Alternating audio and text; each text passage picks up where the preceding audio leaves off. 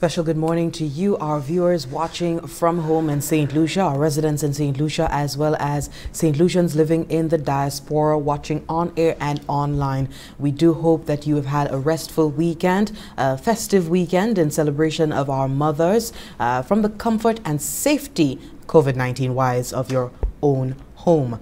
My name is Jessie Leonce, and I'm joined in studio by my colleague Carlton Cyril, as usual, for the morning update, the St. Lucia COVID-19 response report for today. We are live from the Information Command Center at the GIS studios, live on NTN, and we do hope you continue to stay tuned for the latest updates this morning.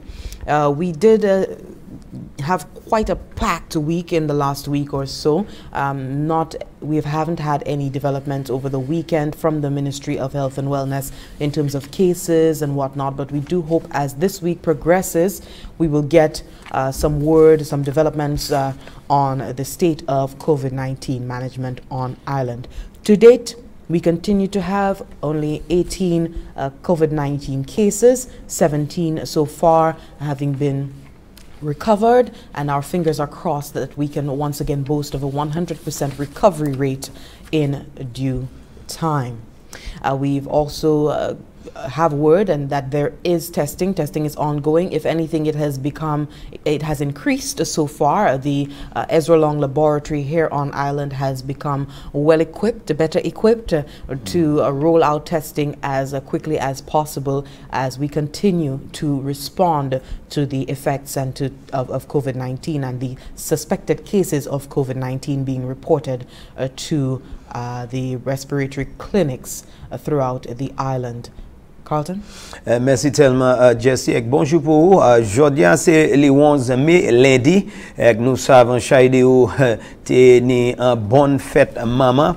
Chaide moun amusé koyo encore sur le développement qui le gouvernement permettait wom licence wom dans côté quoi moun moi si était dans bon temps. Nous avons dit bonjour ici à c'est headquarters Vemin COVID-19. Nous avons tout développement. Toute information nous ni là pour faire puis Covid pour à présent là pour faire puis Covid manière bagay là nous jani à peu près 18 moun trouvé qu'on testé pour COVID-19 positive ça y est 20 Covid là 17 jaoui couvert et kayo nous était yon en isolation quoi ça c'est bonne nouvelle ou ka coûter nouvelle l'autre pays ou ka ils savent là vini pour ça ou qu'attendre nous dans bonne position mais nous attendons tout monde qui kay bay information là pour faire bi Covid département santé CMO ou kaitan avertissement hot ministre gouvernement tout monde qui a dit yon bagay nous poko vier business comme normal nous ka combattre vermine Covid là c'est pour ça nous toujours ici à cadeau changer protocole changer ni pour laver la main changer encore mais c'est là vini pour masse en public ou ni pour faire ça distance sociale messieurs dames nous ca combattre vermine toujours monde ni pour changer ça qui est bien important mais à part de ça qu'on développement qu'a fait nous ca y mener et nous ca dit merci tellement pour ces gens l'autre pays qui ca suivre nous pour ces gens qui a sur internet là ou qui ca attendre nous à sur radio nous toujours ca apprécier temps on a fait pour être puis nous mais qu'on nous toujours ici on a une information des pays ni rien pour faire puis Covid et puis ça a passé puis nous caïba ici non moi c'est Carlton Cyril plus mais connaître con Cox avec moi ici et puis Jessie Leonce conjoint on continue on a une information sorti ici. Thank you very much for that. This morning, we have Chief Economist, Mr. Tommy Descartes from the Economic Development Department. He will be coming in to sit with us, to speak to us. Among other matters, we have the medium-term development strategy of the government of St. Lucia that was launched way before the full blow of COVID-19 globally. And we are going to be speaking to him on how the government is going to be rolling out this medium-term development strategy in the face of COVID-19. So we do hope that you can stay tuned for that. Mr. Descartes was also feature presenter on the panel discussion that was held last night. And just to give you some information on that panel discussion, if you did not have a chance to watch live on NTN last night, COVID-19 roadmap to recovery, the role of investment. And the COVID-19 pandemic is expected to have a lasting impact on investment and the economy. We continue to review the economic impact of the pandemic on St. Lucia, whilst also charting the road to recovery. And the panel of experts weighed in on subject matter including the state of the economy, building financial resilience, investment prospects, initiatives and support for local investment, capital expenditure and development projects, St. Lucia's medium-term development strategy, as I mentioned earlier, and new opportunities for the various sectors in St. Lucia. The usual moderator, Titus Preville. We had Mr. Frank Myers, a chartered accountant and deputy chairman of the National Insurance Corporation. We also had Ms. Karen Fontenelle-Peter. She's the president of the Chamber of Commerce as well as the general manager of Caribbean Metals. And we had Mr. Tommy Descartes, as mentioned, and Alana Lancico-Bryce. She is the investment services manager at Invest St. Lucia. And she gave a sort of an insight as to where things are headed, well, more I should say accelerated for Invest St. Lucia post-COVID, or as we recover from COVID. Let's take a look at her first clip. In terms of promotion and attraction, it's going to be ferocious. That's what you intend to do. Highly competitive in terms of what it's going to look at post-COVID. So when I say post-COVID, I say maybe 6 months from now. First of all, companies have to deal with their cash flow needs. So that's the immediate issue right now. And then Invest St. Lucia, like other investment promotion agencies around the world, will be trying to secure the pipeline project that have already committed to St. Lucia and to your respective country, because you need to get them implemented quickly, because finance can move very quickly. Finance that was once committed to a project today may not be there 6 months from now. And she also mentioned some of the critical areas that St. Lucia will need to look at. We're looking at ICT and so on, in terms of strengthening those areas to be able to facilitate investment in the country. It's going to be facilitation to make sure those projects come through the pipeline quickly, they can start construction, and then it's also going to be a focus, like every other country in the world, on ICT and the digital economy, because this pandemic has brought things to light that we probably knew already, but weren't actioning quite as ferociously as we should, but now there is a need to accelerate that even further. So ICT investment, and working on investments or partnerships that will enhance the skills of our workforce. That's something we hear a lot about locally and internationally, because businesses want a location that can provide a solution to their needs. So skills training, that is going to be important.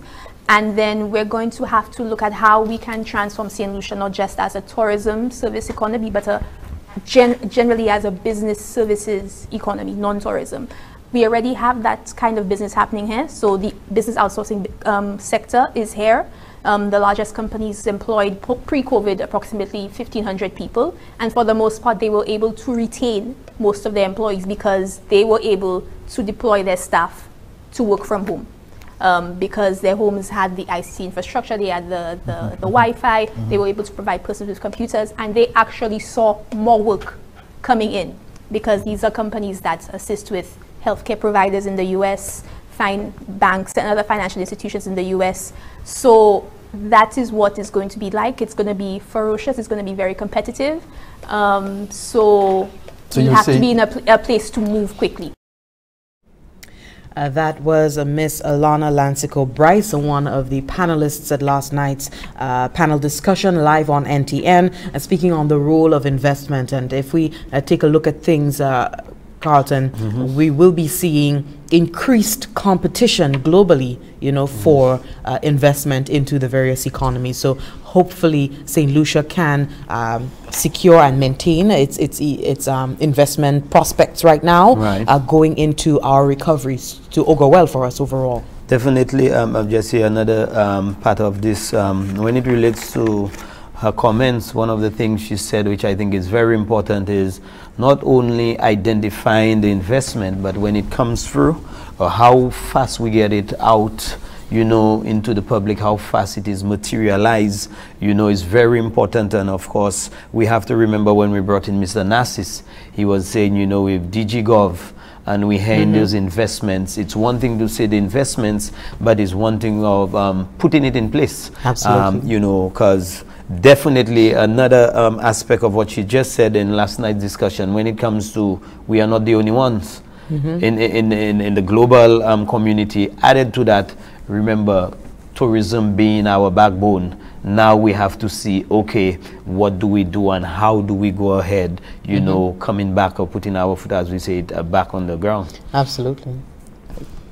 Oui, oui, quand nous avons discuté là, nous avons autant mazé Alan Siko Bryce, yo souhaité une discussion ici et parmi moun qui était sous panel qui a discuté manière pour vie mener investissement cette ici manière bagay qui a changé expressement les venu pour nous et qui ça nous a fait dans temps économique quand parmi moun Frank Myers était en les bord là nous teni mazé Bryce qui était là, monsieur Tommy Descartes. Et que c'est moun ça, attention, c'est pour directer nous, et bien, ouvrir ses vers nous en situation nous y à présent. Expressement, là, venu pour investissement économique.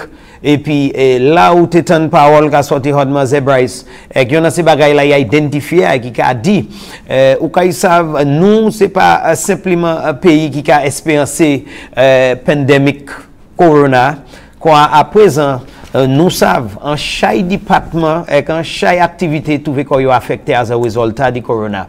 En parmi, vous savez, les affaires touristes, c'est ça nous a dépendé à soi. Mais à présent, vous avez parlé à sous ITC, qui c'est les affaires internet, les affaires computer. À présent, chaque business qui a pour faire courant. Et il n'y a pas de longtemps, nous avons M. Descartes, gouvernement ici, a parlé concerné DigiGov, qui voulait monter gouvernement après ça, qui a fait toute bagaille. En chaque ces services-là, qu'on paye licence ou Hen Baptiste ou ces bagages ça yo kay fait et tout ça ni pour faire puis computer mais et puis sur internet là quoi là présent là vini pour payer qui kay ban nous assistance l'argent qui kay entrer business qui kay vini en ligne ça là il a dit c'est pas unique mener l'argent mais mettez ce projet ça pour moun ça hen dans temps les nous pas qu'à dépendre les affaires touristes pas fort quoi on a chaque intention à mettre à sous qui manière nous vivre à sous pied qui manière économie nous kay vie amasser quoi encore raison pour ça c'est en chaque ça nous dépendre à sous ces affaires touristes hôtel travailler toutes ces bails ça c'est ça qui stimuler l'économie mais au cas où client laisse ça plus tard qu'on dit Jesse dit plus bonheur nous kayni monsieur Tommy Descartes ici c'est un économiste il a plus détail là venu pour ça nous parler à celui-là mais restez en écoute nous continuer ici à son lundi bon matin. Absolutely. And just to go back to yesterday's last night's panel discussion, I mean, it was established that, you know, the cash flow crisis, we have the cash bond salary proposal being made by government. You know, how do we now go about you know, taking advantage of investment in St. Lucia? How does the government, you know, begin to attract, you know, foreign investors to St. Lucia to ensure that we can continue to you know, stay buoyant economy wise? So these topics and more we will go into detail with them with Mr. Tommy Descartes this morning, discussing all of the facets, socioeconomic, all of the facets that will impact the way we do business. It will certainly not be business as usual, you know, coming out of COVID-19. If you look at all of the forecasts, some of which are, I dare say, very optimistic when you look at the very grim situation that we're facing in terms of the revival of sectors, the revival of economies. I mean, the most concerning one, the one that we're looking at most is the revival of tourism. You know, what level of consumer confidence will will there be in terms of persons coming back to the islands and taking advantage of our sun, sea and sand, you know? So there are several factors that need to be taken into consideration. And as we heard from Mr. Descartes, the medium-term development strategy of the government of St. Lucia is flexible in that way, that it is agile in that it is possible for it to adjust to the varying effects of COVID-19. So we will be speaking to Mr. Descartes this morning. We do hope you can stay tuned for that, delving into the medium-term development strategy of St. Lucia as we begin to recover from COVID-19. We are due for our first break. When we come back, we go over some updates for this morning, and we will be going into the interview with Mr. Descartes. So do stay tuned. Because of how quickly the coronavirus spreads, each new case calls for increased public vigilance. Know what is happening, understand why, and comply. Think of the protocols as war tactics. Personal protection tactics. Keep 6 feet away from others. Avoid riding the bus, gathering on beaches, in bars, and shops. Public protection tactics. Quarantine yourself if you feel fluish in case you have been exposed. Call 311 or a respiratory clinic for advice. Country tactics. Partial lockdown. Supermarkets, small grocers, pharmacies and ATMs are accessible before curfew. Total lockdown. Everywhere stays closed 24/7 for a stipulated period. Team tactics. Don't only follow the protocols. Be a protocols police. Let's win this. Together let us win this war. St. Lucia be a soldier. Together we can beat this corona.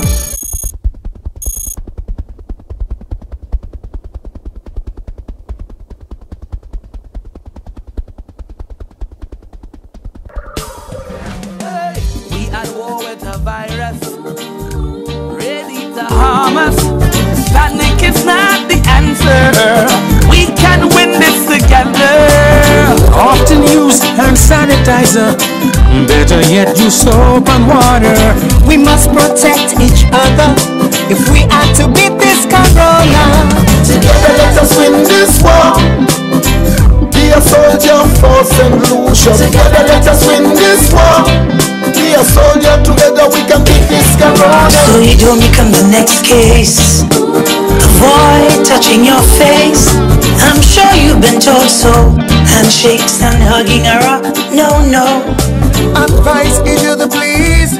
Cover your mouth and your nose if you cough or sneeze.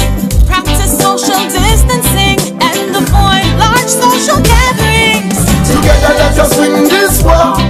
Be a soldier for St. Lucia.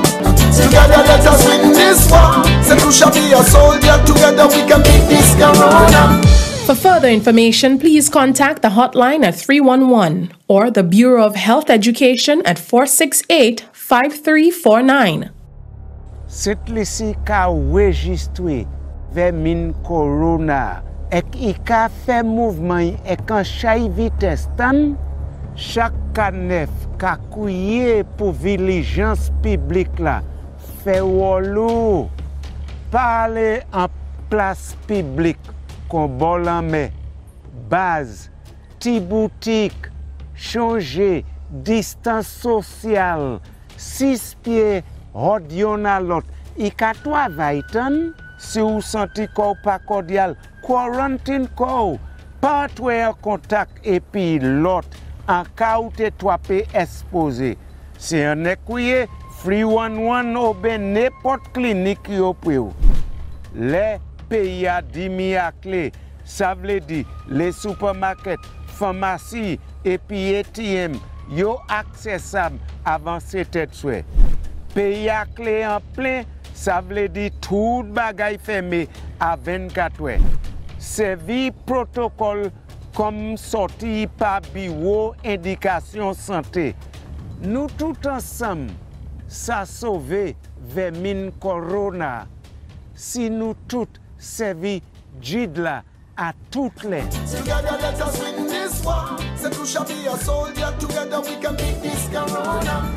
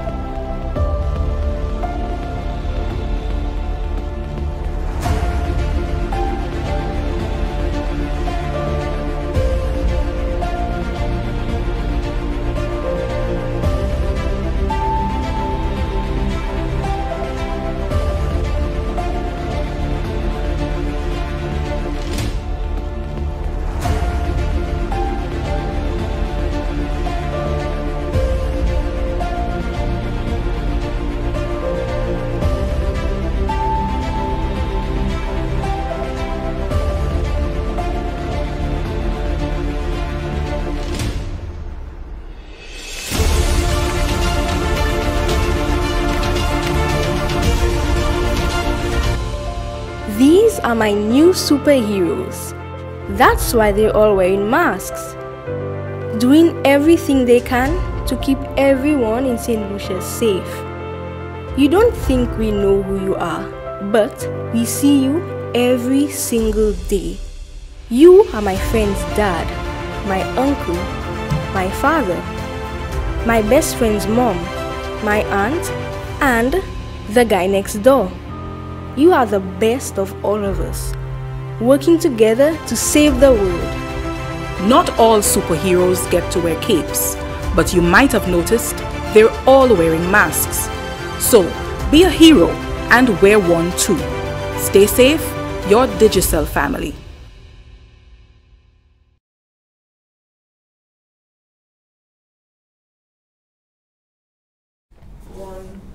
Thank you so very much for staying tuned. This is the COVID-19 response report for St. Lucia this morning. We are live from the Information Command Center at the Government Information Studios. Thank you so much for staying tuned. We now continue our programming this morning with an interview as promised with the Chief Economist, Mr. Tommy Descartes. A pleasant good morning to you. Good morning. Good morning. I just want to start with, for all our viewers, and to ensure that we have a comprehensive understanding from beginning to finish, can you give us a state of the economy as at COVID-19? What are we facing right now? All right, so Jesse, the COVID pandemic is unprecedented in many ways. Firstly, it's a global, so everybody is impacted, and obviously St. Lucia, so that's a local. It is a public health crisis as well as an economic crisis. And so what we've seen is our main economic driver, tourism sector, has taken a nosedive in a sense, a sort of a flatlining with no tourist arrivals, almost zero tourist arrivals. And that has resulted in the hotels laying off almost 13,000 individuals within a couple of weeks. That clearly has implications for unemployment. And so the government now, and also the issue around tax revenues, because that is a critical issue for the government. And so the overall, and in the context of COVID, one of the ways to mitigate or the impact is to have the social distancing protocols in place, which seriously mitigates activity, economic activity. And so you see that a lot of firms have shut down their doors. And so the ripple effect is dire. I mean, we are trying to sort of understand the magnitude, but we don't even fully understand because of the lot of uncertainty around COVID, because you may wake up tomorrow morning and then there's a vaccine, you know, and so there's a lot of uncertainty. And so we know initially pre-COVID, St. Lucia was expected to grow by 3.5%. Right. And that was, you know, that was very good. Post-COVID, the figures are now close to a contraction of 8.5%, and other persons are saying it may be closer to 18%. I mean, can you imagine what an 18% contraction in your economy is going to look like? So that has implications for jobs, that has implications for tax revenues, and so it's a very difficult time. And also, and given that everybody's facing it at the same time, there's somewhat, everybody's trying on their own. So you look at the US is clearly having, you know, issues. And again, I think the government also in this context have constrained fiscal space. We know that. I mean, the government don't have the kind of monies to pump in. Granted, the government is trying in terms of giving income support and so on. But that is something that is clearly not sustainable. And so we really have to manage. And given the uncertainty around COVID, the question is we will have to learn to live with COVID for some period of time. So Jesse, I would say that the situation currently is dire. And as we try to understand the impact of COVID and monitor the economy, it is certainly a very dire situation for us in this country at this point. Okay, we're still trying to figure out our way going through COVID, but thousands forced on the breadline, businesses on the brink of collapse within just weeks of the Prime Minister indicating that the country would be closed, state of emergency, and so on. What indications does that provide on what our state of economy was all this time? Well, certainly what COVID has done is that COVID has exposed and brought to light some of the inherent structural vulnerabilities in our economy. And so it really has shown us that, you know, some of the key issues in our, the ability of our private sector, how robust and strong our private sector is. But granted, I mean, the biggest companies in the world are facing this, you know, the challenges. So it really shows that there are a lot of structural vulnerabilities that we were living with all along. But COVID is almost as a case someone who had pre-existing conditions of diabetes and so on. Being exposed to COVID now, you become particularly at risk, and even you may lose your life. So it's something akin to that there are a lot of vulnerabilities in the economy, and COVID has come in with this shock, both at a global and at a domestic level, and we're seeing the repercussions and the consequences of that now. Okay, and going back to being now in COVID-19, I want to talk about the trade-off between the health situation and economic measures. Tell us about that very slippery slope, that balancing act that, you know, the government has to consider. Yeah, and that's a very tough decision, and like you said, a balancing act, because on one hand, first and foremost, you need to save lives, and then you look at livelihoods. So the government has had to introduce very drastic social distancing measures, and that includes shutting down your economy. So you both on the supply side in terms of your firms, these close contact, non-essential firms and companies cannot operate. And on the demand side, households have limited ability to go out and go to bars and restaurants and so on. So you're contracting the economy significantly. And that's one of the questions. The question now is how long will we continue to have this policy stance? And what is this sort of implications? I mean, at this point, your economy is seriously hemorrhaging. And this is not just an internal thing. You have now the external factor of the tourism sector. You don't have tourism at the same time. But the government now has some constants. It has to pay its salaries, it has to service its debt. So there are a lot of issues, and now with the significant amount of persons being laid off, the government now has to come as a last resort and give some sort of income support to at least guarantee a minimum expenditure of these persons during this period of COVID in the immediate time as we see.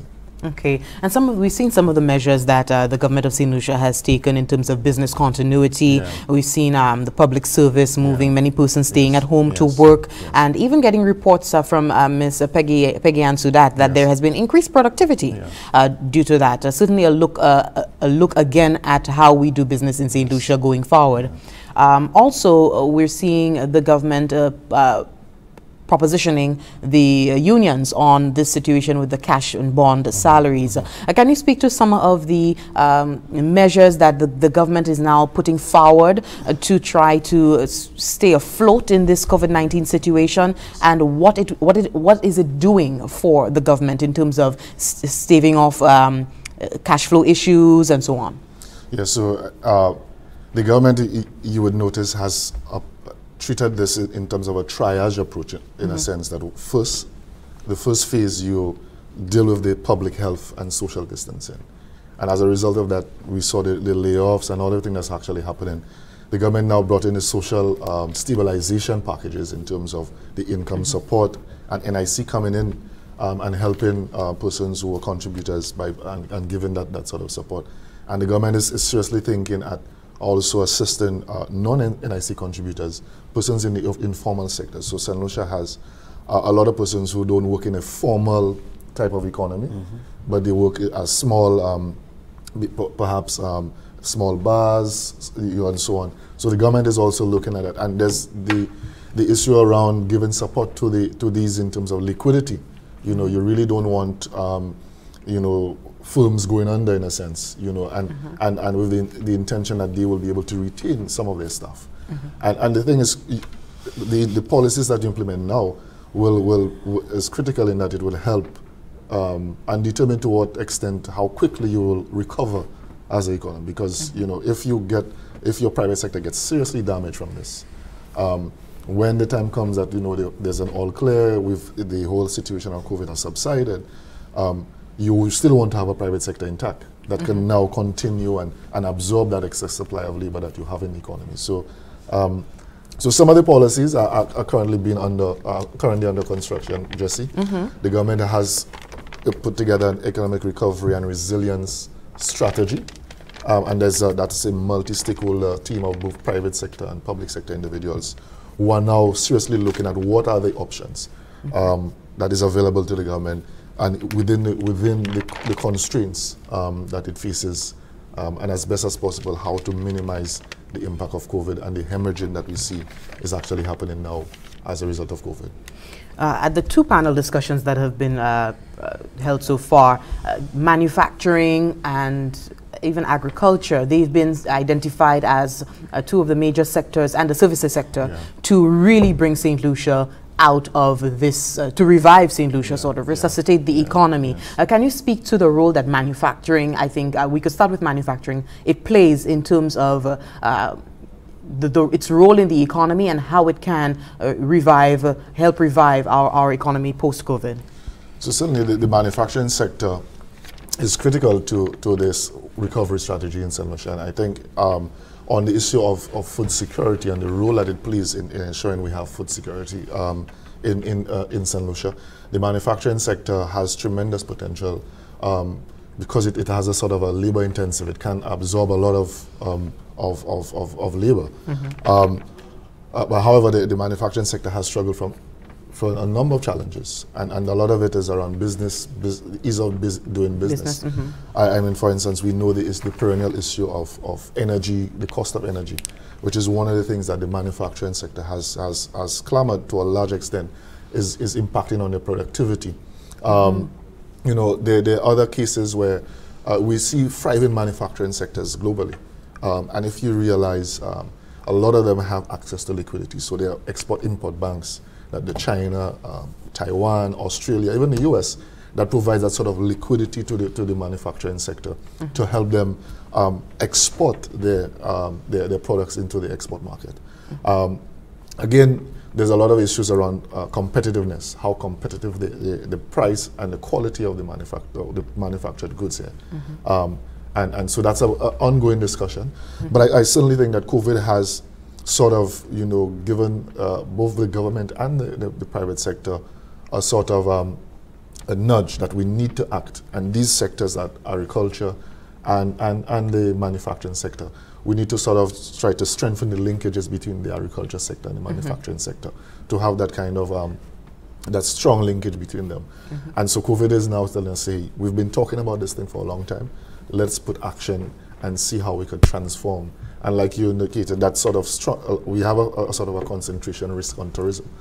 A lot of the tourism sector contributes the largest to our economy. And so now, if we can now diversify our economy and put a stronger focus on agriculture and manufacturing, which is kind of limit the risk that we see as a result of emanating from the tourism dependent type of economy that we have in St. Lucia now.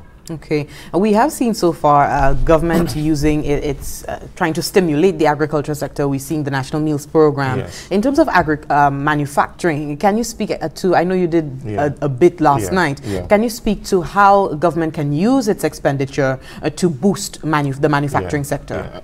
That's something that I totally agree to. I think that government can leverage its expenditure and procurement policies as a lever to strengthen the manufacturing sector. For instance, we have case in points, they say maybe beds, medical beds. You would need mattresses and so on.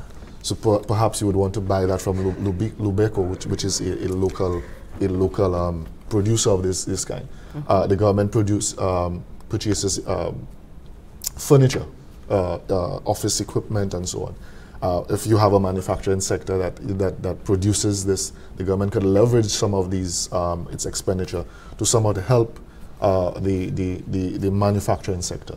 And there are a number of other ways that could happen, but having a dedicated policy. And I was told that on one of the panelists last night that there is a cabinet conclusion that states, that mandates that before we procure anything outside of the country, that we ought to see whether it's available internally within the economy, and procure that. So perhaps it's a time when we need to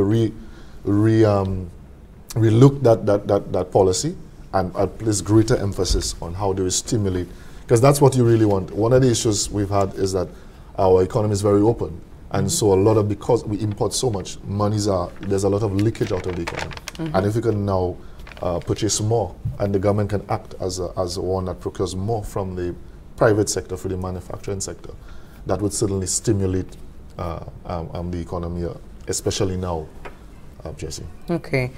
Effect on the demographics. I think the most relevant that I can apply to St. Lucia, based on the conversations that we've been having from here, is persons returning home. Can you speak to some of the effects this can have on our economy? Persons returning home, a lot of persons repatriated, a lot of persons who were abroad being sustained employment on the cruise ships now have to come home unemployed. Speak to that dynamic. Yeah, I mean, this is another very interesting dynamic, Jesse, because one of the things that St. Lucia, one of the policy that St. Lucia was pushing was to export its people, in a sense. So you export them onto the cruise ship, you export your human capital and so on. And now, given that this is a global pandemic and the cruise sector is particularly hit, and now you now have to repatriate these people back into your economy.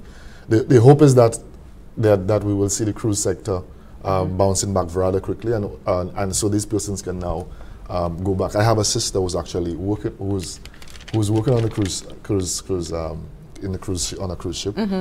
Fortunately, she came in a week before we closed down our borders and so on, and so she's been keeping me updated as to what her particular cruise ship has been communicating to her, and then so there's a sort of understanding maybe by August, hopefully, I think that they will re-employ, hopefully start that process and re-employing persons and so on. But I think on the unemployment side, one of my concerns is that perhaps the number of persons that are unemployed now and the layoffs, when the economy recovers, you will not see the same number of persons being re-employed. And it could mean a case where, so let's assume in the tourism sector you had 13,000 persons. It may be a case that the tourism sector will say, maybe be cautious. I'll be cautious and not employ the full 13,000, re-employ the full. So that would mean a case where persons are becoming structurally unemployed as a result of COVID, for instance, and that was similar to what happened in the banana industry when the whole preferential trade, we lost that preferential access, and we were moving to the services sector in terms of tourism. There are persons who just did not have the skill sets to transition into the services sector, and so it's critical now that we focus on retooling and reskilling a large subset of our sector, because face it, work as we know it will change drastically once persons.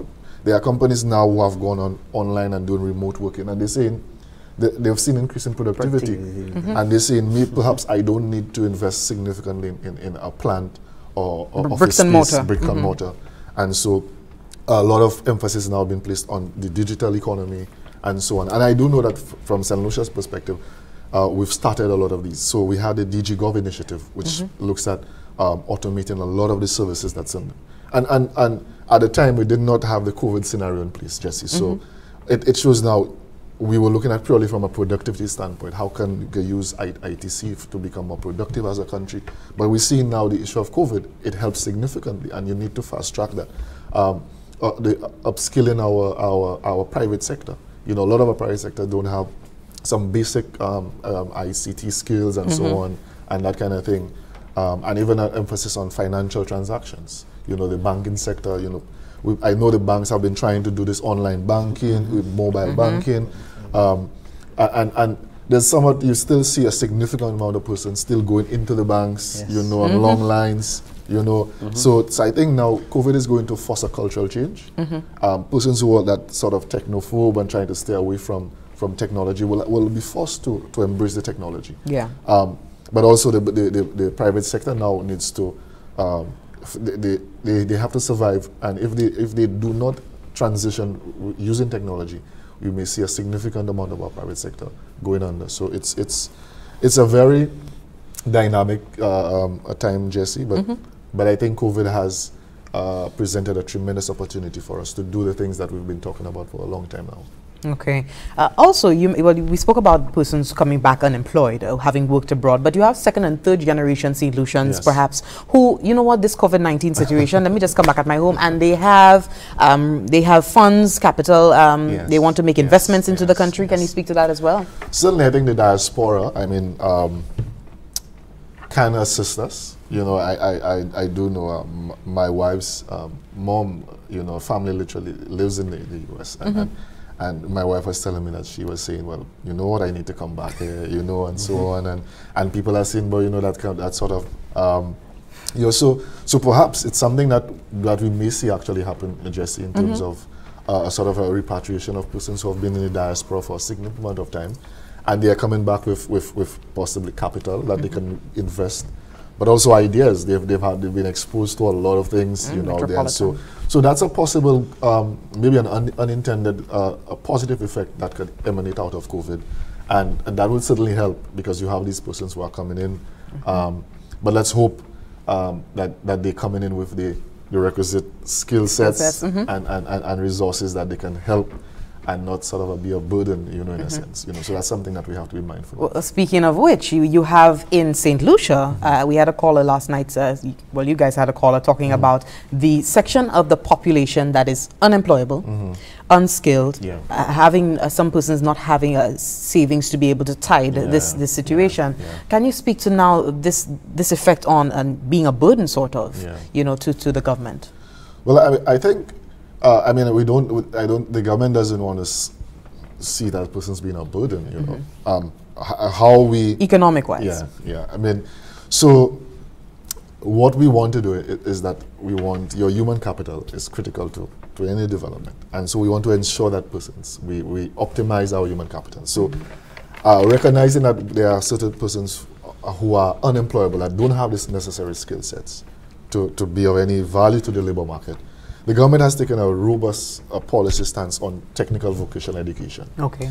And in our medium-term development strategy, under the education pillar, we focus a lot on retooling a large segment of our population. So one of the clear targets that we have is by the end of the medium-term development strategy cycle, which ends in 2023, we want at least 7,500 young persons, well, not necessarily young persons, but persons in general, to be trained in TVET, in some sort of skill.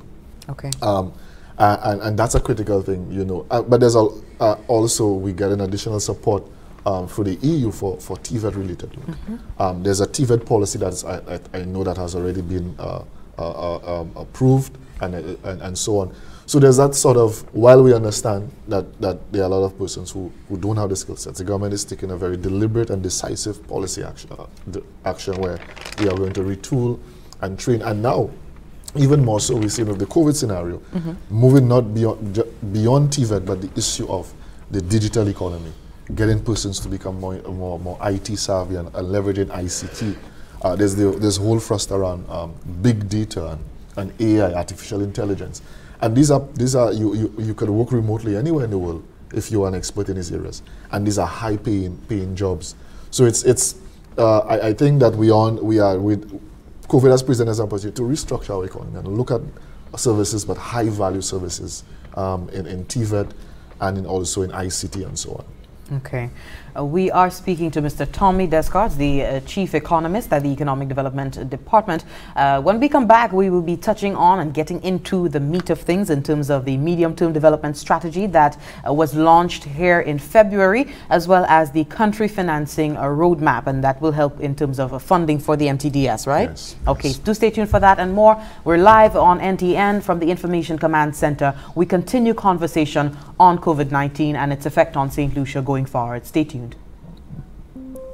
With all that's happening around us, simple adjustments are necessary to keep us all safe. When calling 911, we may need a little more information to deploy the right personnel and protocols.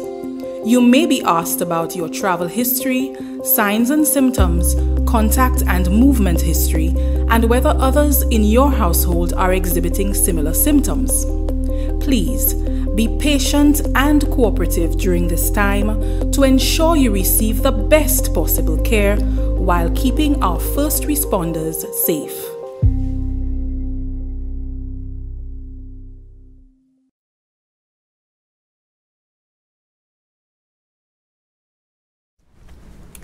Thank you so very much for staying tuned. We are waist deep into our program this morning. The COVID-19 response report. We have in studio Mr. Tommy Descartes, Chief Economist at the Economic Development Department. And he's been speaking to us on the effects of COVID-19, the state of our economy right now. I think, you know, there may be some persons who are now making adjustments, but for those who have not yet adjusted or understood the stark reality of things, you know, it's not looking good. And as the word he used to describe it is that our economy, things are looking dire in the face of COVID-19. Of course, the government of St. Lucia has put in place measures in terms of the medium-term development strategy that is coinciding with the onset of COVID-19, and we hope that this arsenal can be used to help us stay buoyant in this world and keep our economy buoyant as we go through the recovery process. Before we go into the medium-term development strategy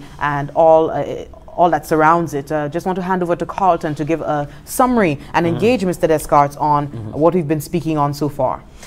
Merci tellement, Jesse. Bonjour, M. Descartes. Bonjour. Bonjour, Saint-Lucie. Vous avez écouté ce qui a fait ici en studio à présent. Si vous avez chillé à son lundi bon matin, Jesse et puis Cox a parlé, puis M. ça, like, ou attendons des paroles servies. Moi-même, la écouté, moi presque pède, parce que ça fait Covid là, a fait un chai bagay, qu'on nous a dit, a magnifié un chai bagay, fait un chai bagay, nous pas te cap en considération, il a mené clair. Quand ça y est, nous avons parlé dit, premier pas, monsieur Descartes, c'est un économiste. Ça, c'est un monde qui a vu business là, manière vini, manière qu'a dépensé. Il a écrit policy, examiner ça pour faire payer aller. C'est pas ça qu'a fait, on nous dit, en place qui plus haut payer nous. Bah, ça, moi, de caille à vous devez savoir, moi, caille parler par monsieur Descartes. Quand il est pour faire l'économie, nous avons à peu près 1300 personnes qui travaillent. Nous avons Covid, nous sommes dans une situation côté nous avons combattu Covid. Nous avons le gouvernement à présent fermé place là. Nous avons des gens qui travaillent. Bon, nous avons un budget présenté.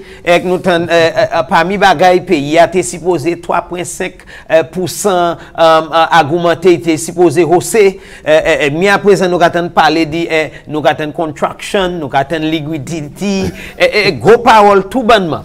Bon, ça m'a dit pour un monde qui a écouté dit qui ça que puis avec Jessica dit là. Moi ka dit que mettez dans yon de morceau parole côté nous. Premier pas. Bonne explanation côté nous premier pas. Qui ça qui fait? Moun peut travailler au Covid et nous attend contraction qui veut dire qui ça? En tout, pour bagay Covid là, et nous parler des affaires économiques, dis-nous situation. Ok, Cox, moi vais try. Oui, c'est. Cox, moi vais aider. Mais c'est même quand on casse de la carte nous brisons mon comprendre qui situation gouvernement dans conouiller. Les nous parler d'économie, conouiller. Qui ça qui fait? Conouiller. So, chaque monde savent that pays a dépendre à sur tourisme. Et tourism sector can employ un chaque monde. Ouais. Ok. Et quand Covid l'a fait, nous moun pas venir sur vacation, moun pas voyager, venir faire vacances. So ces hotels là tenus pour the money business, mais ça continue à payer. So you need to large moun, moun kayo. As a result, ou a issue money bills pour payer, money embauche, money pour manger, money riche pour prendre qui manière added to that. Gouvernement tenu pour fermer pays. So that means ou passe base kabawe kote ka ibweti wamu, sou te ka ale a restaurant, tout se baye sa shot. So, yo ferme, se moun la ki te ka travay la, yo pa ka. So, ou yon nan situasyon wè, moun pa ka travay, moun bwizen l'argent, ou bwizen business ou. So, ou ni pour gouvernement nan yon situasyon, ni pour aider se moun sa la. So, gouvernement vini di ikabay sipo, bay moun pour NIC, bay yo sipo, gouvernement kakachile ki mane sa aider c'est ti business là aussi. Mais bagay là c'est ça. Avant Covid, pays nous était en route pour grow, pour grow, augmenter, faire primaire, approcher 3%. Ça would have mean that a lot of activity, travail, construction, bagay, tourism, plus touristique, nous expect plus touristique à venir, et so on, plus monde qui a travail. Quand Covid là point, tout ça do bout. Par ça on expect là pas venir, et ça on tenir et do bout. Oui. So une situation that on a un pays qui at a standstill. Et gouvernement tenir pour point policies pour make sure that we pas any health crisis. Because just imagine cook si nous te kon US là Italy. Nous pas même capable about economic recovery. You know, so gouvernement teni pour point. And actually, as a result of that, gouvernement realized that economy fermé, moun pa high. So now we need to look at policies qui aident le gouvernement et l'économie. Et le gouvernement a try that economic recovery strategy pour buy moun support in the during period ça. And hopefully le COVID do bout. Le ça fait nous kay sa vie continuer et développement à pays. OK. Eh ben bon, quoi moi comprendre ça quoi ça on va dire enfin pour me en coûte ça y a c'est un chay moun pèt travail as a result du Covid nous te ka dépendre à sous as affaires touristes pour qui te ka venir parmi l'autre bail construction avec activité qui ka fait dans pays. Covid vini c'est bail ça do bout à pas dit ça gouvernement teni pour mettre policy en place quand yo fermé bon non moun pas te ça aller cinéma moun pas ça aller restaurant moun quoi en dans pays a pas l'argent pas d'activité pas courir avec marché manière supposé gouvernement teni bon quoi côté département ou ka venir à présent les nous ka parler ba avec raison nous ka parler ba qu'on nous comprendre tout ça qu'a fait moun pèt travail là l'autre ka parler ou mentionner un bagage qui était bien important ou dit les venir à présent ou tenir conseil ou les venir pour employment avec moun qui ka travail avec l'état yo en chaque moun ça yo connaître c'est ça yo ça fait clamer yo pas aimer faire l'école ben à présent nous ka parler en chaque les ni pour faire puis ITC qui c'est computer fait computer à présent gouvernement ni pour mettre c'est pour le si ça gouvernement ni pour finir et pas dit temps nous ni Covid et pas dit temps il a agir qui manière nous ka combattre Covid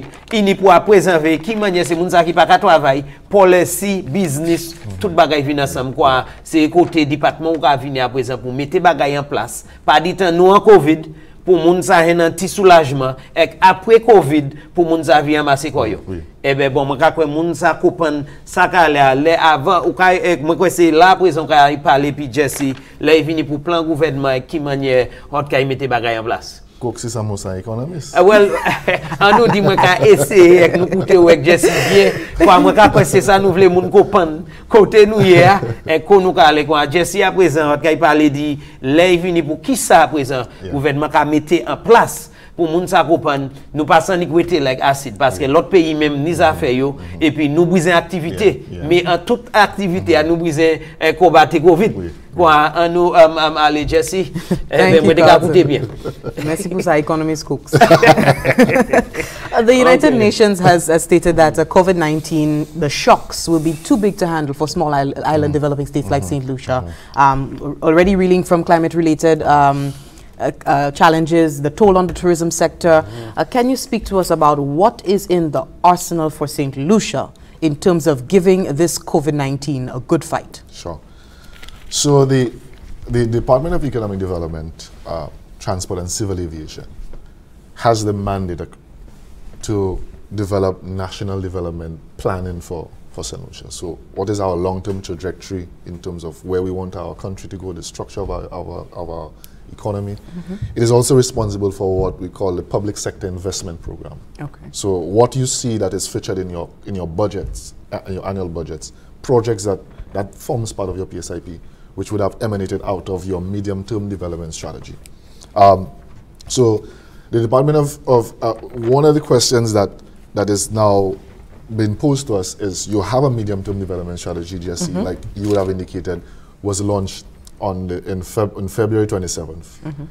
And just, COVID was just becoming a new thing to us. In our neck of the woods. So in our lexicon, nobody, and so on. And so now the question is, how do we continue, and how relevant is our MTDS now in this context? And I want to say that the MTDS was built on the tagline, economic growth on the rise. And the rise here is accelerated, resilient, inclusive, sustainable, and equitably shared growth. So we wanted accelerated growth. Historically, our growth has been very low and volatile, Jesse. So, 2%, 1.5%. And that is really not the kind of growth that you want if, in order to be able to impact the standard of living of your people in a very meaningful way. So we focus largely on how do we going to accelerate that and push. So we're hoping that we could have gotten 4%, 5%, and 6% growth consistently over 4, 5, 10 years, Carlton, and that will change the situation on the ground significantly. Then the issue of resilience, and what we saw is that climate resilience was a big thing. And one of the things that when we were putting this document together, we said, what are the risks that we'll be facing? And obviously climate was up there. We know that the impact of Thomas, we had seen what the impact of Maria and Erica would have had on our neighboring islands. And we know definitely climate resilience had to be on. But not in our wildest dreams that we thought that pandemic would have been, but we also ensure that resilience for us is also meant that the document had to be agile. It had to be responsive. So yes, you've charted a course, but things are very dynamic. Things could change in a split second, and as COVID has shown, the document had to be able to respond quickly. And COVID now presents us with an opportunity to do that. And so the medium-term development strategy has a menu of projects, and I could see that across 6 key result areas. 3 economic and 3 social. Infrastructure under the economic, tourism, and agriculture. And under the social is education, healthcare, and citizen security, or citizen safety. A lot of these projects we negotiated these projects with multilateral development agencies like the World Bank, the Caribbean Development Bank. And so these are project financing. So we've guaranteed the financing for these projects. These projects are shovel ready in that a lot of the processes. And one of the things that when you are developing these sort of projects, there's a gestation period. You have a project, a concept, project development, project appraisal. The banks, have to see whether it's economically profitable and also financially profitable and so on. And so we've done a number of the projects in there. We've gone through that process. So that has elapsed. And so we have gone through this process, and we're about to now start implementation of projects. Added to that, I mean, that portfolio that we have now is concessional in nature, in that the loans are the interest rates on these loans are relatively low. We also have grace periods for these. So normally you would get a 5-year grace period before you start to repay these loans, which is a very good thing. And also it's good for our debt strategy in that we're now trying to move away from market debt on bonds and so on, and to go towards more loans which are longer term but with lower interest rates. And so that's critical. So for us, what we see in terms of the MTDS, Jesse, is that while we had a lot of our projects, the commencement date of these was a bit later down the road. We see an opportunity for us to fast track, and so pretty much using the timing of implementation and commencement of projects as a sort of a stimulus to the economy now. Yeah. So let's assume that you have maybe 4 or 5 big construction activities happening now. That's going to significant amount of construction. Persons are going to get employed. You see all the trucks carrying concrete and so on and that kind of thing. You see your backhoes at work, and and the multiplier effect that these persons now have income. They are now going to go and spend. Now the owners of the shops and retailers are now going to start re-employing people. So that initial, and we see the MTDS having an ability to do that. And you have to think, well, if I did not have a very ambitious capital project, how do I now, so I think it has presented the government with a sort of a lifeline and a win-win in a sense, that you are helping us now smooth that. Put some more in, and this is not revenue that the government had to get from tax revenues. These are loans and so on, and that can now help jumpstart the economy in the short term, but also the help with the long-term recovery of the country. So Jesse, we see the MTDS as being strategically placed now, if ever, to do that sort of that support, and providing that sort of stimulus. Because we do know that the government is now facing serious fiscal constraints, Jesse, in loss of taxes and so on as a result of the closure of the tourism sector. And so we believe that this provides a sort of support to the government and to the country at this current moment. Okay. I haven't taken a look at the document. I saw that there's a phase, plan for phased approach towards the implementation. Can you tell us about that? Well, certainly, I think in planning, you have to prioritize. You have to sequence. So you have a host of projects, but you certainly can't implement all these projects in 1 year. And so that's why the MTDS is over a 4-year period. And so there's a phased approach where we prioritize the projects that we think that are of, and there are a number of criteria for determining that, this, in terms of the shovel readiness, the strategic importance of that particular project and how it complements other projects that you have in your pipeline. Okay. So there's been a very strategic approach to that. And so it's critical that we phase it out, and again you have the capacity. You certainly can't maybe if you build in a hospital, there's a significant amount of time to do that. So you need to phase it out in a very real way. I also want to point out, Jesse, one of the, quite apart from stimulating the economy, we use some projects that are in our capital to redirect towards the COVID response. Okay. So for instance, a number of our World Bank projects have what is called a contingency emergency response component. So it's a sort of a clause that says, in the eventuality of a natural disaster or an emergency, you have access to a sum of monies under that project, and some resources under that project can be reprioritized towards. So for instance, under a project that is directly under the Department of Economic Development, the Disaster Vulnerability Reduction Project, DVRP, we were able to reprioritize resources under that project to the tune of 5.5 million US, which now goes towards the establishment of the respiratory hospital at VH, and also the isolation units in the north and the south of the island. So that has helped us to some extent. We've also had some discussions with some other projects in terms of reprioritizing some other projects. So we now there's one project in particular, it's the OECS Regional Tourism Competitiveness Project, which has initially geared towards the William Peter Boulevard redevelopment and so on.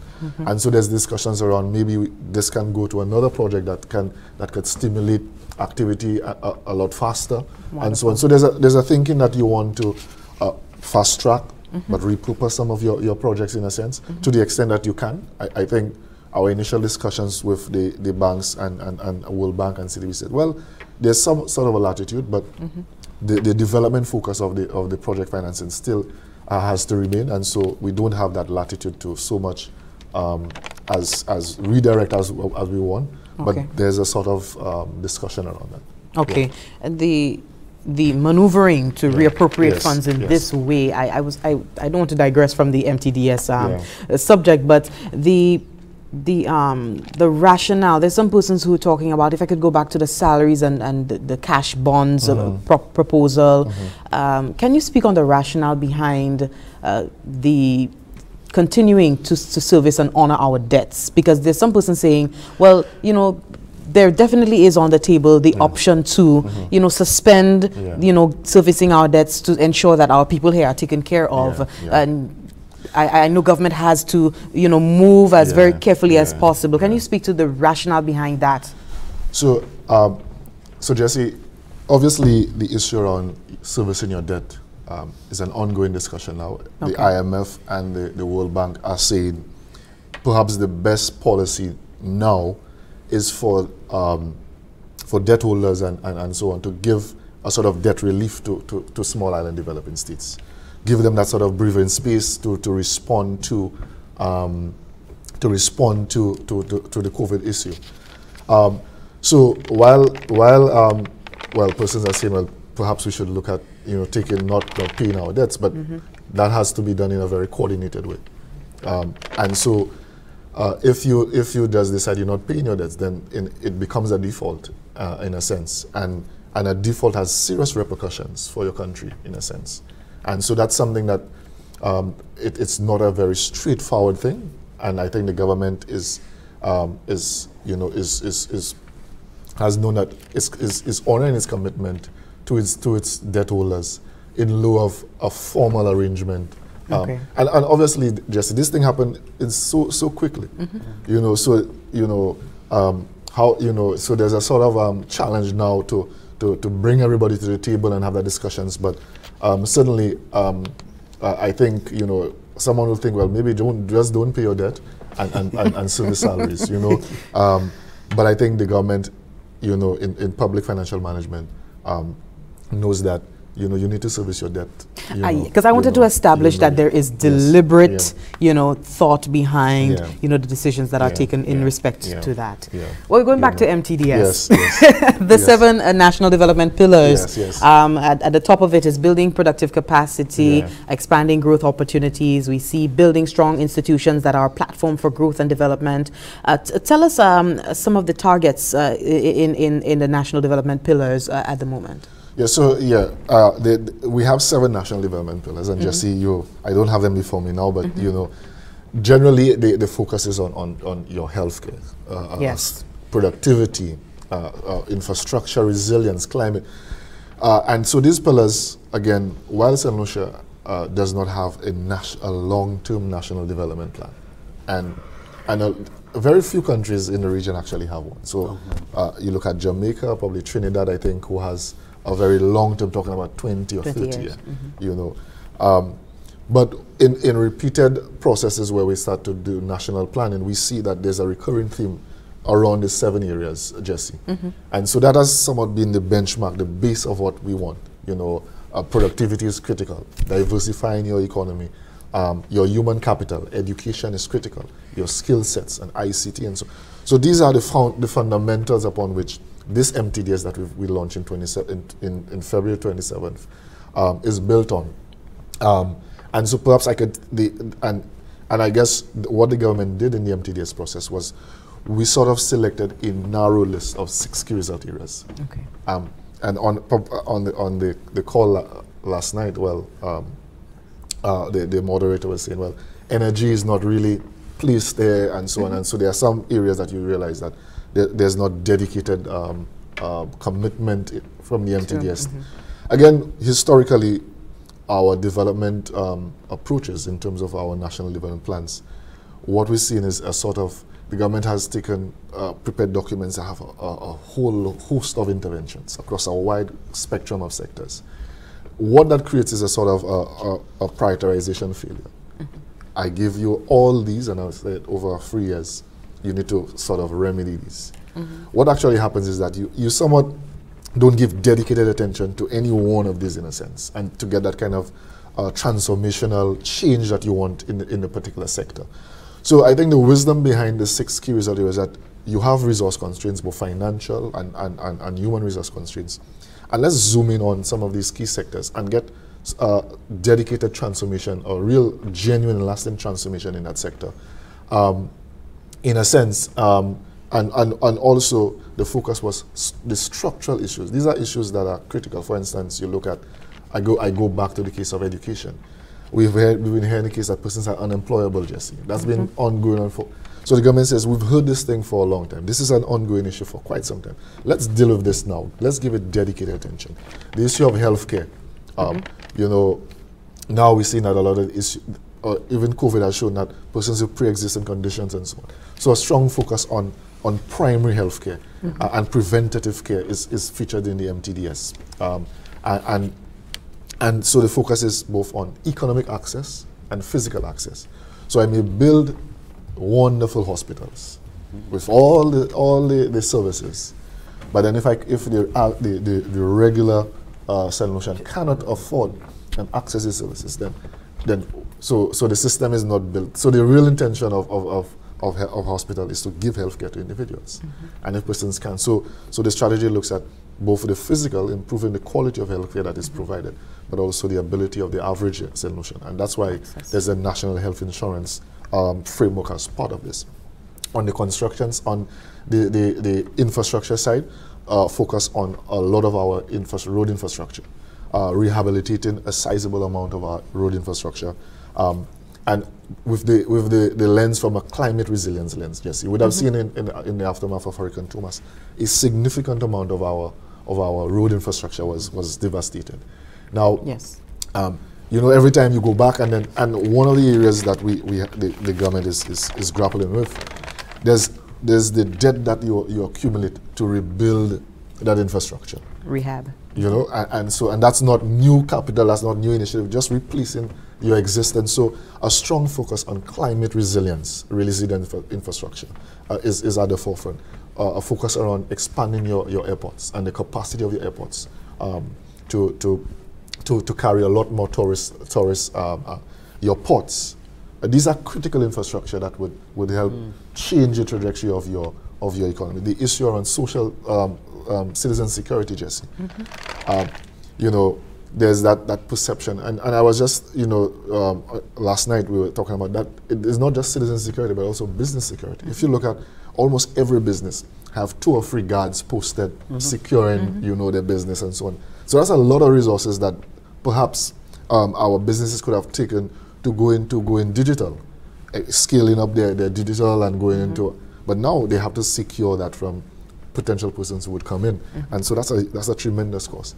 Even in the case of agriculture, one of the issues for and inhibitors for persons going into agriculture is that if I plant my food, before I can harvest it, somebody comes and harvests it. You know, in my particular case, I have access to some land in a particular community, and I wouldn't see cooks, you know, but I wouldn't dare go and plant anything on there because I know there's a huge risk that somebody is going to come and just harvest it, you know. So the government has put this whole predator larceny front and center in that, you know, trying to get persons, hey, we want you to go into agriculture, but we're also going to be very, very deliberate and try to stem the predator larceny issue that we are seeing in St. Lucia. And I would have spoken to education.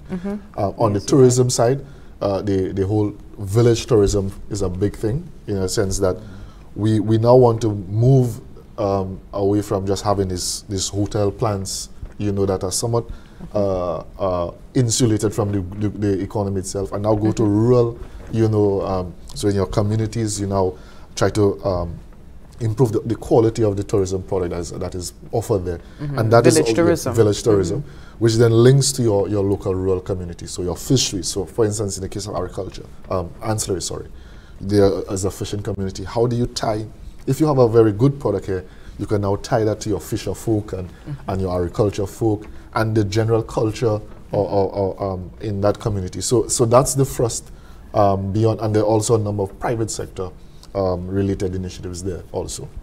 Okay, wonderful. We are speaking to Mr. Tommy Descartes, the chief economist, and he was instrumental in the formulation of the medium-term development strategy that was just launched in St. Lucia, February, of course, coinciding with the onset of COVID-19 here on island and overall globally. When we come back, we want to talk about how these efforts of the government of St. Lucia tie into our meeting our sustainable development goals, as well as other topics within that document. We're also going to talk about how we're going to fund much of the plans in this document. Do stay tuned. These are my new superheroes. That's why they're all wearing masks, doing everything they can to keep everyone in St. Lucia safe. You don't think we know who you are, but we see you every single day. You are my friend's dad, my uncle, my father, my best friend's mom, my aunt, and the guy next door. You are the best of all of us, working together to save the world. Not all superheroes get to wear capes, but you might have noticed they're all wearing masks. So, be a hero and wear one too. Stay safe, your Digicel family. The approach, mention of the village tourism, because we had it in the budget as an approach, and we take it from there. Thank you so very much for staying tuned. We are live on NTN from the Information Command Center at GIS. We continue with this morning's discussion, engagement with the chief economist, Mr. Tommy Descartes, on the state of the economy during this COVID-19 situation that we're going through and efforts to recover from COVID-19. We've been talking about the MTDS, the Medium-Term Development Strategy of the government of St. Lucia, introduced in February and coinciding with the onset of COVID-19. And we're talking about how it can really help us, help buoy St. Lucia as we try to come out of COVID-19. I want to hand over to Carlton to just help in the summarize or go over in Creole the discussion so far. Merci tellement, Jessie. Encore ici, Descartes, toujours un privilège pour nous ici. Encore pour vous qui écoutez nous, qui ça a fait ici à Headquarters COVID-19. 20 maintenant, nous avons combattu. Et comment nous avons commencé, nous avons information, développement, tout ça, ou besoin savent, l'année pour faire, puis 20 maintenant. Encore, moi, toujours qu'à dire, en chaque secteur, tout fait qu'on est affecté. Gouvernement, ni pour venir un plan, gouvernement, ni pour trouver une manière pour y agir, tout ça qui est allé. Unemployment, COVID, santé, agriculture, nous avons l'école, parler de tout le monde, tout le monde doit faire affecté. Bon matin, nous avons mené tout le monde l'école. Tout le monde supposé comprendre qui ça qui a fait là. Bon, si vous avez comprendre, écoutez, plus bonheur, moi, je suis M. Descartes, comme je dis, c'est lui qui est chef économiste, c'est un économiste qui travaille en département économique, développement, gouvernement. Raison pour ça, c'est gouvernement ni pour un plan. Et plan ça, c'est qui ça? Et nous t'en côté nous t'en pas de l'argent, nous t'en contraction qui veut dire moun pas qu'à dépenser, manière supposée, business pas qu'à faire l'argent, business fermé, quoi on t'en contraction qui veut dire la pani activité économique en pays. Là nous t'en affaire liquidity ou qu'attend comme qui ça y est, moun pas ni même quand yo fermé business, la pan l'argent, la pan bagay c'est l'argent qui a fait bruit clac oui qu'on nous a dit, la pani ça. En l'air tout ça nous a combattu Covid. Quand là on a changé pour ou encore qui a payé attention, là il venu pour janvier février, gouvernement a présenté un plan. Et plan ça c'est pas pour tout le temps y un pouvoir mais 10 temps yo là, un plan pour dire quoi yo ka aller, qui manière yo ka aller, qui ça y est. Et plan ça t'es supposé adresser yo prend approche yo dit yo kay fait yo prend en considération 6 stages. En bas section 3 économique, 3 social. En bas économique là où est venu pour infrastructure, nous parler chimie, nous parler développement nous parler agriculture et l'autre la tourisme. Encore où savent toutes ces bails ça trouver quoi affecté mais planté là. L'autre side là est venu pour social, nous parler éducation, santé et puis sécurité pep pays. Bon encore les gouvernements présenté ça, la patenie Covid, pièce Covid, bam Covid vini, Quand à présent, il y en a ces qui bien intéressé à date de monsieur Descartes dit nous qui a parlé de nous à présent c'est gouvernement vient plan qui manière yo kay faire qui ça yo kay faire yo vient approche là yo kay point 6 stage ça 3 économique 3 social. Bon, ça qui était bien important il dit priorité à yo te bay lancer les vini pour résistance nous résistance nous les vini pour ça que langue moi kamaria les vini pour temps mauvais temps.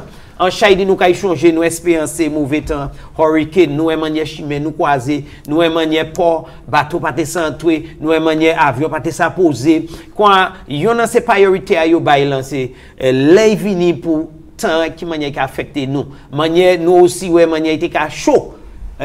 Moun ka dit mais c'est dans ton chaud qu'on moun pas ça même planter quand point tout ça en considération gouvernement vient avec un plan et c'est pour ça qu'on attend parler de MTDS qui veut dire un plan de développement pas pour tout temps gouvernement là mais pour en arriver 10 000 yo ka dit misère là nous ka avec manière nous ka aller quoi moi ha ba explanation ça on fait un bon travail quoi ça nous de ka vous devez dire juste là vini pour budget. Nous tant gouvernement parler de manière yo kay fait ces bail ça bas ces plan ça ma sous ça dit nous qui ça s'est planté vitement quoi moi ha parler les 3 stages là avec manière yo ka approcher est-ce ça dit on y parler à sous raison et catchil la day les vini expressement on nous dit les vini pour agriculture puis en bas secteur économique là tourisme et nous tant dans budget là yo parler de village tourism qui c'est mener touristes en ces villages là qui ça qui catchil la day et l'autre bail là moi il faut parler dans le gouvernement de faire priorité ça il dit les vini pour ça fait temps manière temps qu'a affecté nous en Kawaii blanc parler de ça et moi troisième dans 3 bail moi vouloir c'est parce que ça vous pour venir les Jersey les vini pour ou parler de chosa dans tout fonds nous ka hen assistance nous ka hen hod banque la terre IMF là nous hen c'est l'argent ça la teni yon ti mot parole tout contract nous là ben agrément ka dit si nous dans temps soukou et ben désastre nous ça servi c'est la ça quand Covid trouvé quoi nous là présent quand nous bénéficier les vini pour situation ça mon premier point moi hamado en chay là moi pas moun ka comprendre m'a vle moun pète ça nous ka dire essence ça nous ka dire c'est date qui gouvernement ni pour ni en plan il est en plan pour raison nous trouver qu'on en situation mais ça nous ka dire c'est qui ça planté so Cox oui gouvernement ni en plan et plan ça nous implémenter nous dit pays as février qui passé là mi plan nous ni pour pays et plan ça a commencé l'année ça et double 2023 okay so un plan 4 l'année et plan qu'on dit plan c'est 6 stages et 6 approche oui 6 stages oui et économique, 3 économique et 3 social. C'est économique là, c'est infrastructure qui est premier. Gouvernement a priorisé pour faire chemin. Et tout ça chemin vers très important pour pièce économique. Puis c'est là moun ça move, moun ka aller en chay moun qui travaille en hôtel, yo pas ka rester pour hôtel là. Ou besoin chemin pour ça amener ces moun ça en ces hôtels là ou qui sont en farma ou planter mario en DC babono mais c'est en ville qui market là on est pour mener là so besoin chimé pour faire ça mais nous ça en temps nous vivre là en hurricane c'est un gros problème pour nous at nowhere at Thomas en chay chimé nous te croisé as nowhere la dernière temps moun qui en soude là par en off là so ça n'est problème ça va faire un problème by gouvernement et by pays so gouvernement can prioritize sa resilient infrastructure so chimé qui là sous un hurricane c'est chimé ça ou ça chimé pareil quasi vous comprenez ça continue mais en chaitan un hurricane qui pointe 8 hours rythme de temps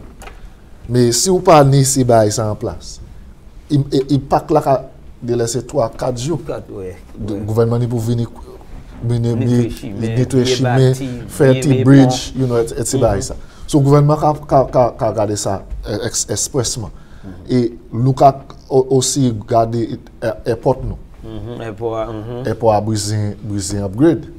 Ou comprend runway so aller là ou voulait so gouvernement voulait expand airport so airport ça ni plus monde ça venir airport plus gros jet ça en voler en poser ici vous comprenez et nous garder aussi the issue de l'eau resilient nous quand nous la cooks nous dans drought tout ça oui nous quand même là bon yo ka do laver la main là moi te regarde quand on blague dans les social media yo dit COVID et yo ni was COVID so mais moi ni pour applaudir wasco parce que even en temps ça nous pas de pièces nous can handle mais ici I can do that gouvernement ni pour prioritize l'eau so l'année en chai projet nous vieux fort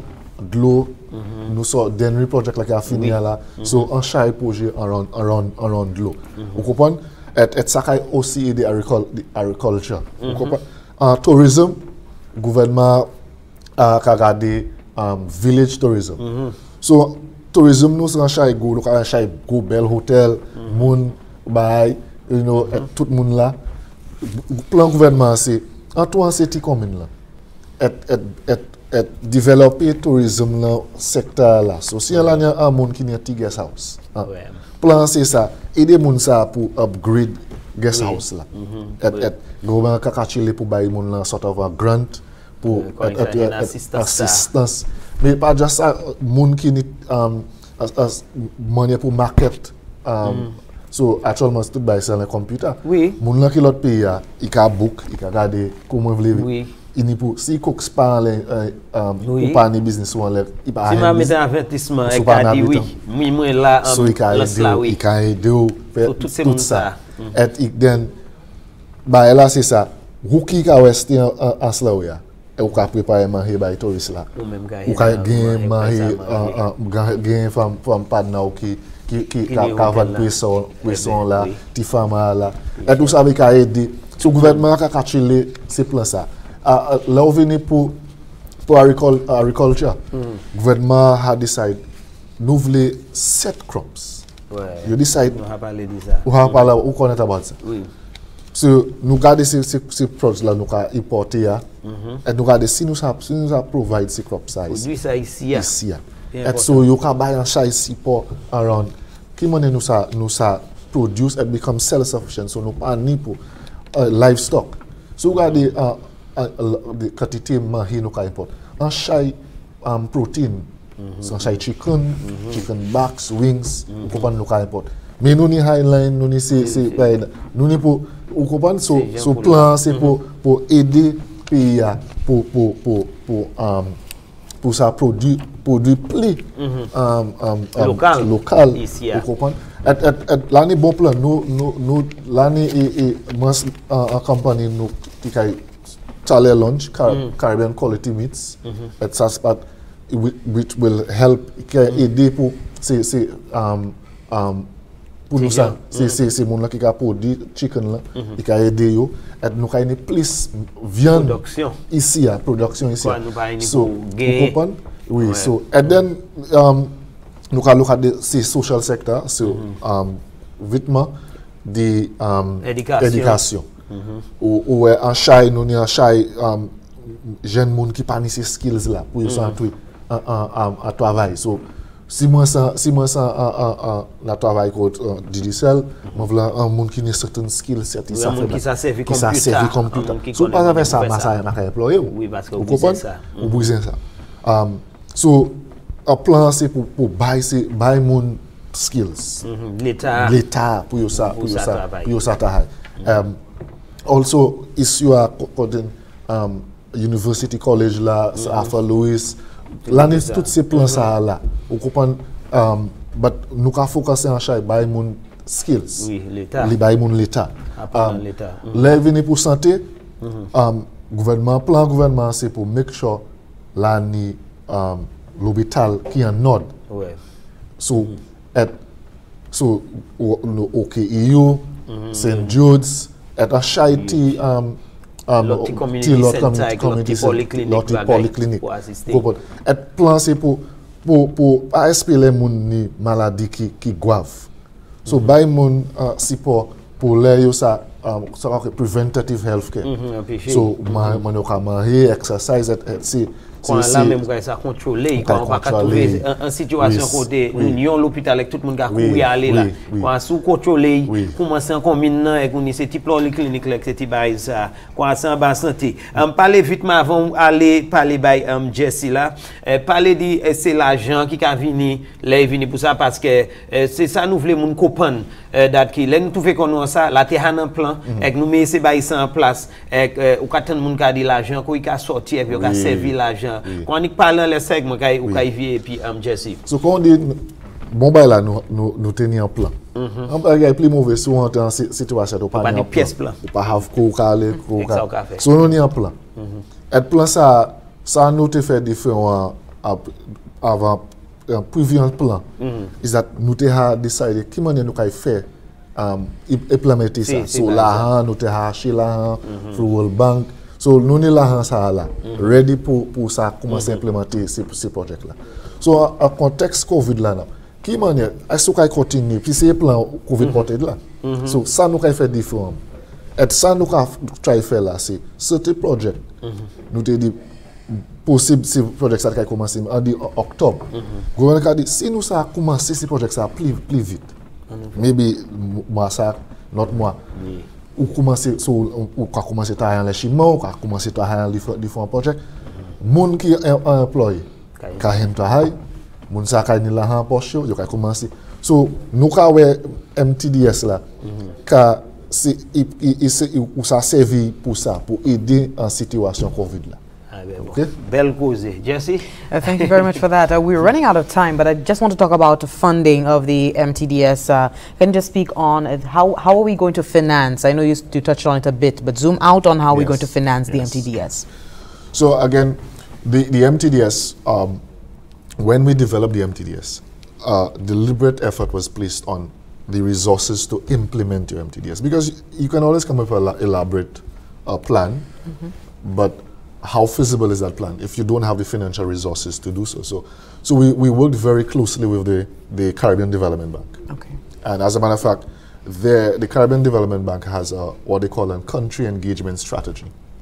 And that is a sort of over a window how they will engage with St. Lucia in terms of what resources they make available to St. Lucia. And so the MTDS coincide with that country engagement strategy from the Caribbean Development Bank, and a lot of the pillars we've already gotten resources dedicated to that in a sense. Okay. So obviously we have World Bank. Similarly, we have World Bank funding available. But one of the critical things that we did differently in this time, we got support from the World Economic Forum through the whole UN system to develop what is called a country financing roadmap for St. Lucia. And the thinking was that tied to the SDG implementation. So St. Lucia is signatory to your SDGs and so on. And there's this sort of that, globally there's a thinking that we are falling behind on our SDGs. 2030 is the target. We are already 2020. And a lot of the ambitious targets seem to be that we're losing momentum and on that. So that World Economic Forum is coming in, and the thinking is that to develop a financing roadmap where we engage a host of multilateral agencies and also on the private sector side to now look at some of the projects that we have in St. Lucia and then develop these projects so that they can become what you call bankable projects, and tie these projects to the most appropriate funding agency or the donor or the private sector entity. So the government is working a lot with this World Bank and CDB and so on. The World Economic Forum now is a big organization, a global organization that has, G20 and all these, they are now saying we have this network of individuals across the largest firms in the world. We can now connect you to some of these persons, these companies, and start that dialogue as to how you can fund someone. So that's ongoing, and we anticipate that there's going to be a significant returns from these efforts. And St. Lucia is actually the first country globally, along with Ghana, to sort of start that. Because the thing is, Jesse, there's a lot of funding in the global community available. So, for instance, there's a Green Climate Fund, which is a huge fund that came out of the Paris Agreement and so on, resources to help climate resilience and so on. But it's one thing to have the funds there and globally, tapping in and getting them to be. So the World Economic Forum is now coming in and say, okay, how we can unlock funding that's available to achieve first climate resilience, but also SDG implementation. Okay. And so that's the role we see here.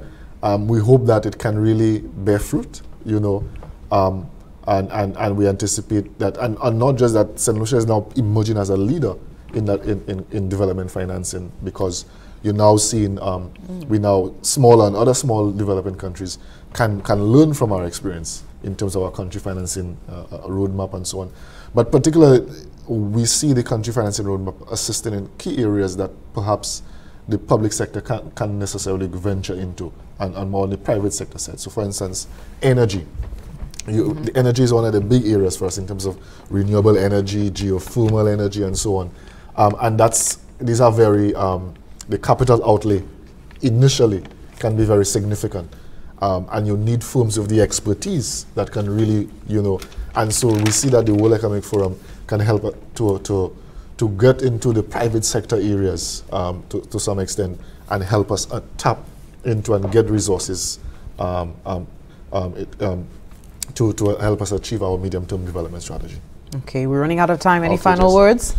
Well, I think, Jesse, this is an unprecedented, time in that the entire world, you know, even in the case of a hurricane, you know, and I also like to say, we have a hurricane looming, and a hurricane season looming, and it's actually projected to be a very active season, you know, and you don't want, just imagine dealing with COVID and having to deal with a hurricane simultaneously. So so it's unprecedented. It's a global issue. It is both a public health and economic issue. The sort of response, it will require collective response of all agents, governments, the business, households, everybody, public, private sector, have to put their shoulders to the wheel in order for us to combat it. So my view is that it's not a time to be divisive and let's work towards a common goal of weathering the storm and coming out, emerging stronger out of COVID. I also want to make the point that there's a lot of opportunities that has been, that have been emerging now. Opportunities in the digital economy, opportunities in a number of other areas. And so I think COVID provides us as a government an opportunity to start moving quicker to bring out the transformation and the changes that we want to see in our country. And so I would like to just say that, the Department of Economic Development, the team and the Permanent Secretary, we see our MTDS as being a critical policy response tool now in the context of COVID, which will help in the short term in terms of stimulating that economic activity that we want and creating demand, but also continuing to help us, give us a good platform for recovery and also our long-term development strategy. So these are my final words, Jesse. Yeah. And lastly, I would also want to say communication. Because of that uncertainty, we don't know how long COVID is going to last. We don't know the extent of the impact on our economy. But you don't want to create an additional layer of uncertainty in terms of what is the government doing. You understand? So I think the command center and so on is helping in that case by providing information to the public as to what the government is doing. And I think that's a very commendable initiative, because otherwise you don't want people to be in the dark. And so I'd like to commend the GIS team for this very, and I was telling Davina, it's every single day there's a program, and I can imagine the amount of work. Cooks is here every day, so certainly I want to commend you guys for this, and thank you very much. Thank you very much. Yes. And thanks to the MTDS, in our holster that we're able to now, move forward into recovering from COVID-19. Thank you so much for watching this morning. This has been the St. Lucia COVID-19 Response Report, this morning featuring the Chief Economist, Mr. Tommy Descartes. On behalf of the entire production team, Carlton and myself, we do hope that you continue to have a good morning and a good week. Do stay tuned for more programming here on NTN. Goodbye.